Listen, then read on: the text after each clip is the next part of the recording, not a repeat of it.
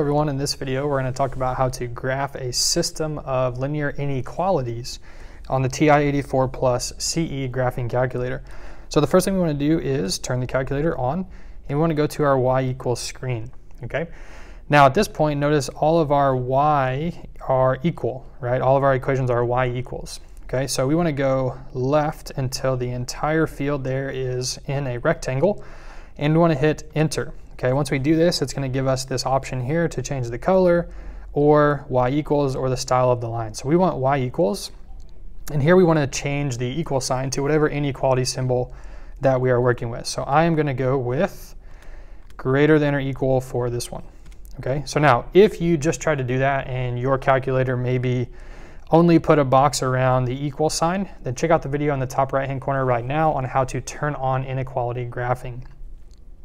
All right, so for this first one, I'm going to graph y is greater than or equal to 5.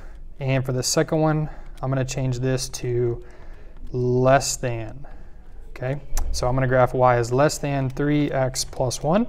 And now all we need to do is hit graph. And so once we graph this, our calculator is going to bring up the shading for us. Okay, so now we see the shading on y is greater than or equal to 5 up here as vertical bars.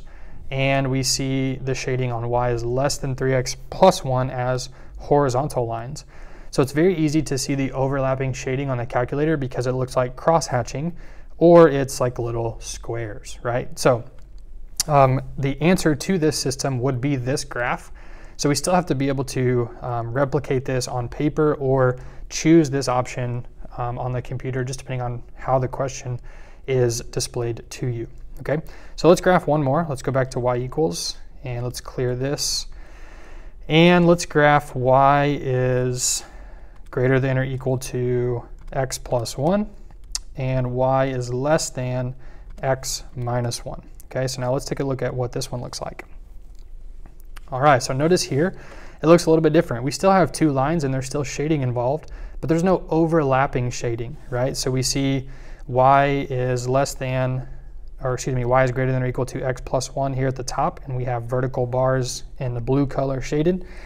And for the second line, we have a dashed line, and it is y is less than x minus 1. And we have some horizontal bars or horizontal lines.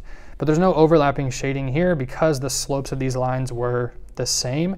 The y-intercepts were different, so it gave us parallel lines, and the inequality symbol that we had created shading on the outside of the lines. So this would actually be an example of a no solution system. Okay, and that is how you graph a system of linear inequalities on the TI-84 plus CE graphing calculator.